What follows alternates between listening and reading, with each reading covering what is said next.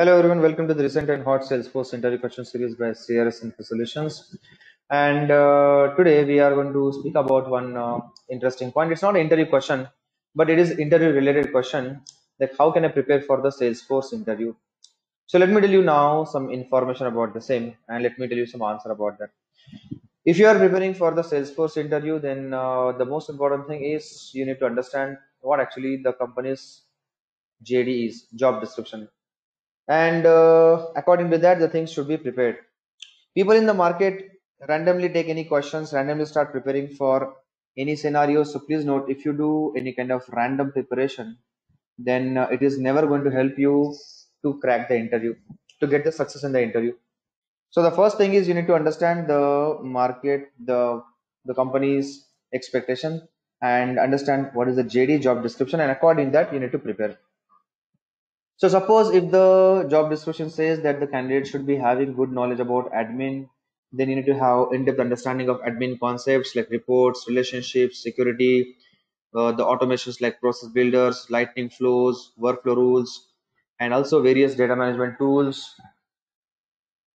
Like for example, we need to work on the scenarios. Let's say for example, data loader and data loader, data import wizard, etc.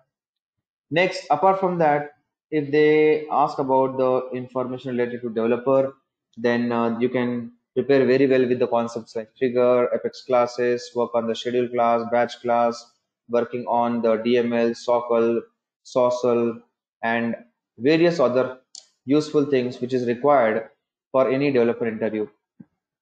And suppose if they're asking some kind of advanced level development activity for you, then you can prepare for even the interview preparation. You can also try for the, you can go for the interview preparation with integration scenarios, advanced development scenarios, and work on Lightning Web Component, sometimes a Lightning Aura programming. These things you should prepare very well. And specifically, if they mention that they are looking for a Lightning developer or they are giving some information about Lightning in terms of the job description, then Lightning experience knowledge, Lightning web component, Lightning Aura knowledge is going to be absolutely mandatory for you. So this way, by understanding the JD, you need to prepare the things. Second, once you got the clarity about the JD, then how you should prepare. So you should spend 90 to 95% time only on hands-on, and you need to do lots of practice on the real-time scenarios, real-time problems, various project activities, and a little bit theory in this case also will be suitable. When you do this kind of work, then actually you can get some good results in the interview, and you can properly give the proper performance, like good performance in the interview.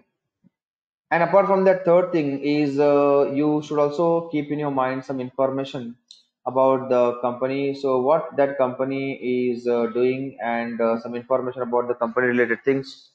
Having some idea about the projects, companies, work domain, business domain. This can be also helpful for you in some cases, because if you know about the company, they will feel that you are having more interest in that company, and you are more positive in terms of getting the job. So this way, guys, you can actually work on these three important factors to make your entry into the Salesforce job market. Do work on this very well, and good luck for your job. For more such useful content for your job interviews and Salesforce market, do subscribe the channel. Let's meet in the next video. Mode.